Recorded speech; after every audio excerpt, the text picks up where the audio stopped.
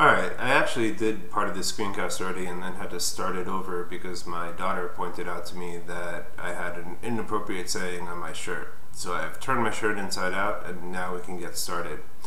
Macro Unit 1, Screencast 3, still in this unit called Indicators of Economic Performance. This screencast is about shortcomings of GDP and about something called the business cycle. Alright, so up to this point we've talked about GDP as a measure of how the economy is doing. But there are a lot of problems with GDP if we're going to use GDP as a measure of our well-being especially. So I'm going to talk about some of those problems and then we're going to talk about the business cycle. Now, one problem with GDP is that it doesn't capture non-market transactions. Again, if money doesn't change hands, that isn't captured as a part of GDP. So work done for ourselves, whether we're a house husband or a housewife, that kind of stuff isn't captured as a part of GDP, but it really should be captured because it's production. You know, when I go and do my dishes in my house, I'm performing a service for my family. Or if I build a deck onto my house, or if I repair my own car, I'm providing a good or service. I'm adding to the economy, but it's not really going to be captured as a part of GDP, again, just for practical reasons. It's hard for anyone to know that I did my own dishes or what it's worth financially. So this is a problem with GDP. It means that the GDP number is not going to be as high as it really is because we're not capturing all these transactions. And I think this is an outgrowth of the male-dominated field of economics, or at least male-dominated through the 20th century, where males weren't really thinking about stuff that women primarily did, at least early in the 20th century. Things like housework, child rearing, dishwashing, cleaning, that kind of stuff. Didn't seem that important to the economists, didn't get captured as a part of GDP. Alright, the second problem with GDP is that it doesn't capture leisure. We get a lot of value, a lot of utility out of not working, not producing stuff. I mean, personally, I'm a pretty lazy guy and I like my leisure. So, if I live in a world where I have lots of leisure, but I don't produce that much, GDP is going to look like it's kind of low, even if everybody's happy. So again, GDP is a very materialistic measure. It just measures the amount of stuff that we make, goods and services. So other stuff that makes us happy, like leisure, doesn't get captured. And again, if GDP is supposed to be a proxy for our well-being, then it's going to be an underestimate. It also doesn't capture improved product quality. It just captures the dollar value of goods and services produced. So every year, computers get better, for example. And also every year, the price of computers tends to go down. So when I go and buy a computer today for $400, I'm getting a much, much better computer than I would have gotten 10 years ago for $400. But if I'm spending $400 in each of those years, GDP would only be $400 higher in each of those years.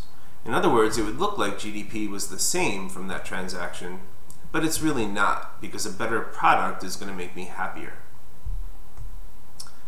GDP also doesn't capture the underground economy. Think of that as the black market. Any goods that are illegal, for obvious reasons, aren't counted by the government when they're bought or sold. So things like prostitution, drugs, that kind of stuff isn't going to get captured as a part of GDP. Now, to just give you an indication of how big this number is, this is a little graph of shadow economies as a percentage of GDP. To what extent are illegal transactions, in dollar terms, how big are they in terms of the overall economy? And you could see Latvia, Estonia, Bulgaria. There are estimates that black market transactions are up to 40% of all the transactions in those countries. And even if you go down to places like Japan or the United States, you're looking at 5 to 10% of all the transactions being illegal transactions. So GDP is going to be a lot lower than it actually is because we're not counting all these transactions. Little pop quiz question for you. What is the largest cash value crop west of the Mississippi? It is marijuana. And they know that not because they've actually found all the marijuana. If they found it, they would have gotten rid of it. They can tell that by pollen counts. They can measure the pollen in the air and get an estimate of exactly how much stuff must be being produced. And the dollar value of marijuana is estimated to be that greater than that of soybeans or corn or wheat. So that's a pretty big chunk of the economy. You know, we're not counting some pretty big production. And if GDP is supposed to be a measure of the amount of stuff that we're able to produce, and we're not counting all this stuff we're producing, GDP is going to be an underestimate.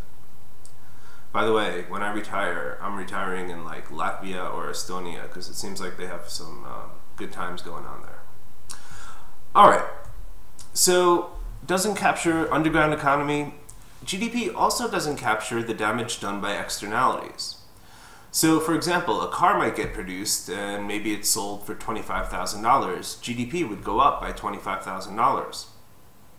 But if we damage the environment along the way, or if we cause other destruction along the way, if we pollute our rivers and oceans and air, that doesn't get captured as a part of GDP, which again is another shortcoming of GDP. It's a very materialistic measure and it doesn't capture these externalities. GDP also doesn't care about the composition or the distribution of the stuff that we produce, meaning that it doesn't really care what we produce or who gets it. All GDP cares about is producing more stuff. So we might produce $10 worth of baby food, in which case GDP would go up by $10. Or we might produce $1 million worth of poison. If we produce $1 million worth of poison, GDP is going to look a lot higher. And it's going to look like we're making a lot more stuff, which we are. But it's not necessarily stuff we want to be making or stuff that's going to make us happy. So again, GDP doesn't care what we make, it just wants us to make lots of stuff. And in a sense, GDP would prefer a world where we made $1 trillion worth of nuclear missiles and chemical weapons versus flowers and hugs. Well, you can't make hugs. Well, I can make a hug, actually, but you know, good stuff. And then finally, getting back to hugs, non-economic sources of well-being. GDP is a materialistic measure. So to the extent that things like love, happiness, religious experience, friends, to the extent that that stuff matters to you, GDP is going to be a relatively poor proxy for well-being.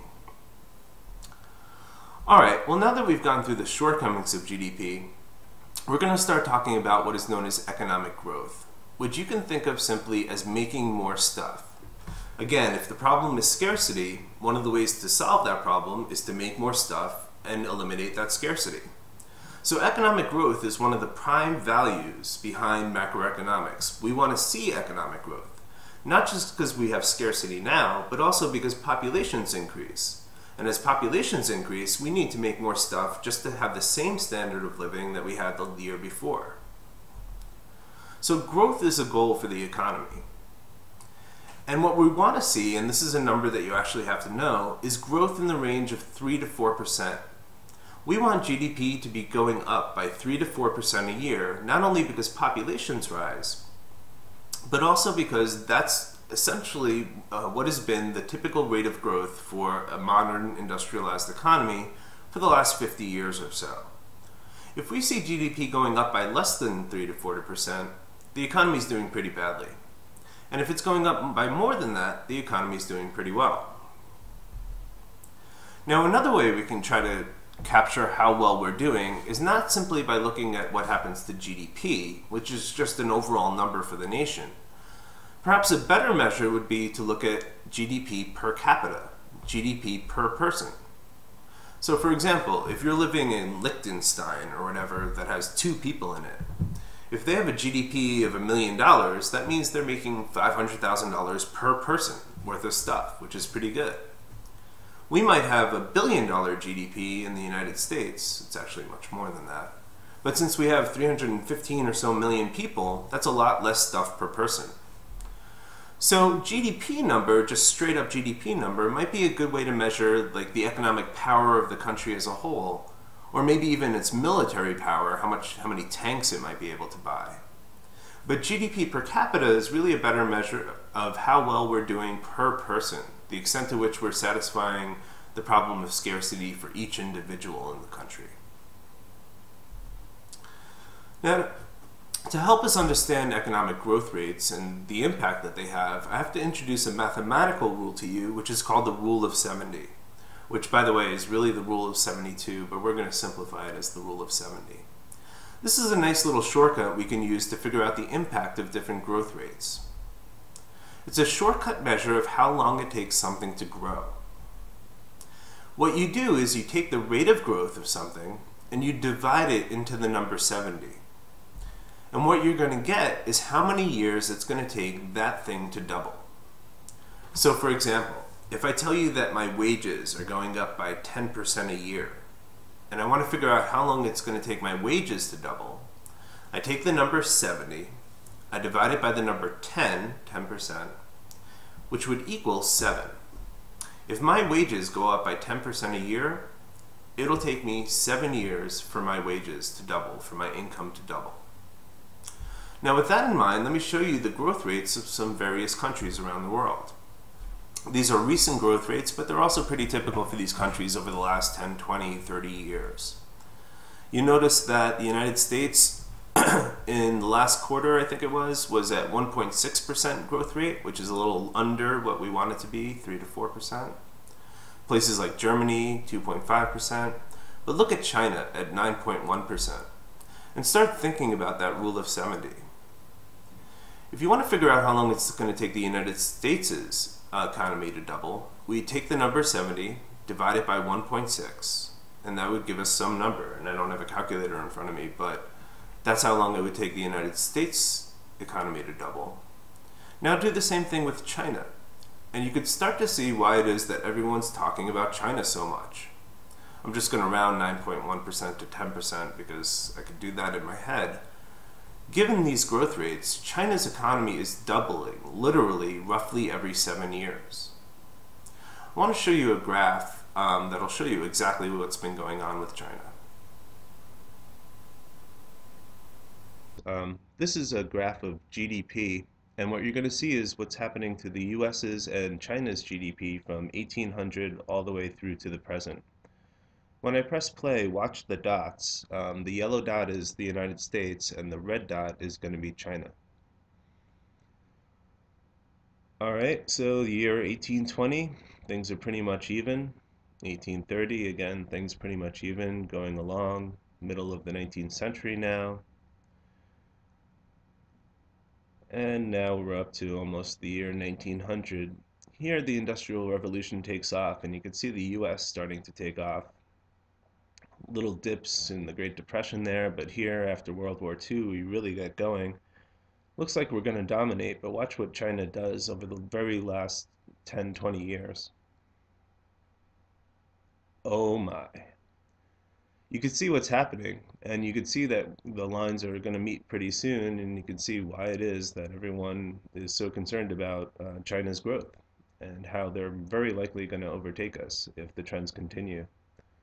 I'll put a link to this map so you can play around with some of the things in this map and change some of the conditions if you want to on the website.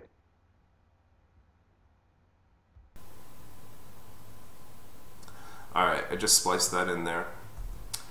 Alright, so let's talk about the main sources of growth. Where does this growth come from? Well, it can really come from only two places. One place would be to find more resources. So to find new sources of labor, new sources of land, to use that stuff to produce more stuff. The problem with that is that we've pretty much explored the world at this point. We're not very good space explorers, and it's unlikely we're going to find vast new sources of oil or land or other things that we use to make stuff. The other place that we get more stuff or more growth is by more productivity, which means doing more with what we already have. And in fact, historically, over the last 30 years or so, about 1/3 of our growth has come from finding more resources, and about 2/3 of our growth has come from just doing more with what we already have. Things like the internet, technology, information revolution have all kind of helped us do that. Alright, well this finally brings us to what's known as the business cycle. The business cycle is kind of a mapping out of what happens to GDP over time. Now if you look at this graph, the horizontal axis is time, And the vertical axis is level of real output being a synonym for GDP, how much stuff we produced. Now what we want to see for an economy is a slow, steady rise in GDP. What we want to see is something like this blue line. We want GDP to go up over time, again, grow at a rate of 3 to 4%, and we want it to do it pretty smoothly. Now that's not actually what happens with GDP. When we look at GDP over time, what we actually see happen is that it goes up, it goes down, it goes up, it goes down, it goes up, it goes down. Now that's worse for an economy because that means that people's lives are being messed with. So the green line that you see is what's known as a business cycle. And we divide the business cycle into 4 distinct phases. When GDP is rising, like it is here, or it is here, we call that an expansion or a recovery. It means that GDP is getting bigger, that we're satisfying more wants and needs. And that happens over time. In the 1990s, for example, this was happening. Now at some point we hit a peak, top level of GDP. And you could look at that either one of 2 ways. If you're a glass is half full kind of person, you could say, hey, we're at a peak. If you're a glass is half empty person, you could say, oh no, we're at a peak. Because after a peak comes a recession. A recession happens when GDP falls for 2 straight quarters. That's 6 months. Each quarter is 3 months long. So if we see GDP falling for 6 straight months, we officially call that a recession. And that is terrible, because not only are we making less stuff, again, remember that populations tend to rise over time. So we're making less stuff with more people. That means less satisfaction of wants and needs. That means more scarcity.